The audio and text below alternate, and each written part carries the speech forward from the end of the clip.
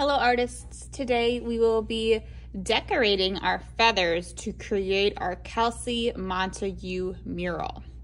You have a sheet with 2 feathers on it. One feather is for me to put in the mural so the whole school can see it. The second feather is for you to take home. So if you have time, you can color both feathers. Remember, one feather is for the mural and one feather can go home. Today, I am going to practice coloring in my flower and using patterns to color in that flower. Patterns are a design that repeats over and over. My first step is I am going to split my feather into different sections. In each section, I am going to have a different pattern. You can use curvy lines or straight lines. It's your choice. I am using lines that are a little bit curvy to create my section.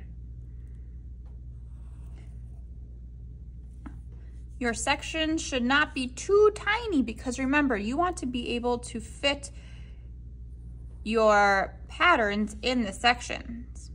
I think that this looks great. So next, I'm going to start to add my patterns. In my first section, I am going to add patterns that look like lines.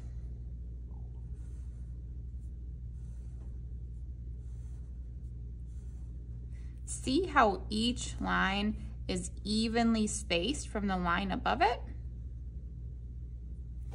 Perfect. Next, I'm going to make another pattern, but I'm going to do it with a different color this time. I am going to make a pattern of hearts. So I will make small hearts that repeat over and over. Remember, patterns are a design that repeat over and over.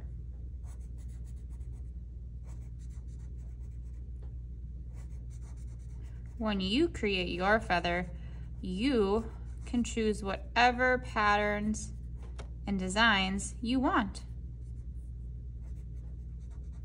All of our feathers will look unique. Unique means different from each other.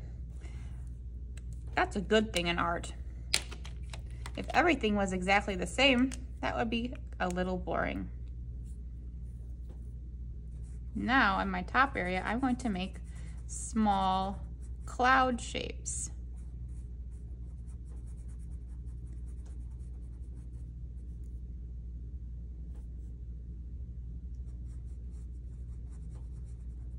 I think since I have clouds, I might even draw a little sun.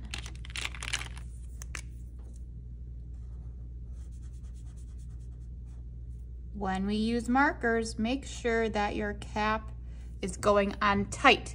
You should hear it click shut, just like that. Notice how the cap is connected to the marker. There's not a space like this. I clicked it shut. If you want to try using crayons, you can also try using crayons. If you want, you can only use crayons or only use markers, or you could use both, like I am doing. Okay, I think I'm going to speed up the film now so that you can see how my feather turns out.